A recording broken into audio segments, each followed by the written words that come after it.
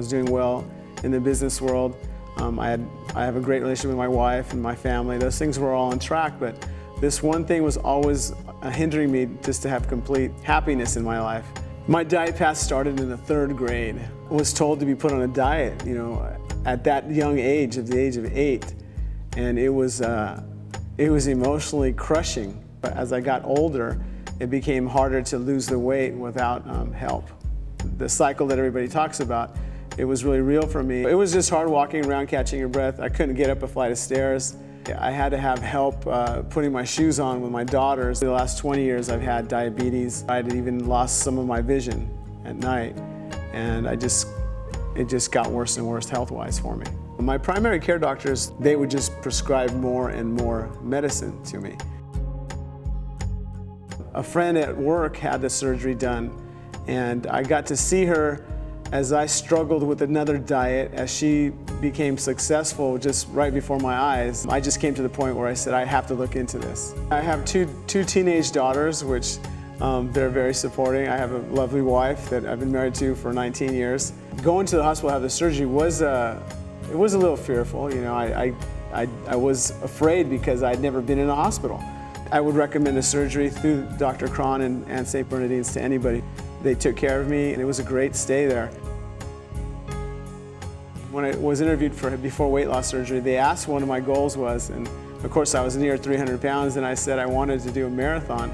And I don't know if anybody took me serious, but that's really one of my goals. I run 4 times a week, and I do it. It feels great to do it. Every morning I'll get up before work when light just comes out, and I'll get out there and I'll start running.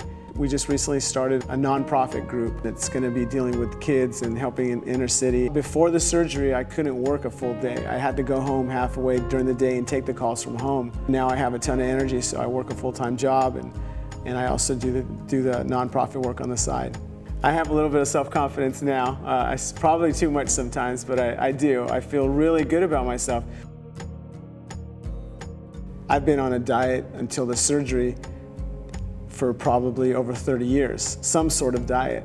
If they're struggling with the same things that I struggled with, and even other things that they may have problems with, it is so life-changing and so beneficial. I wish I would have done it sooner. That's the only regret I have.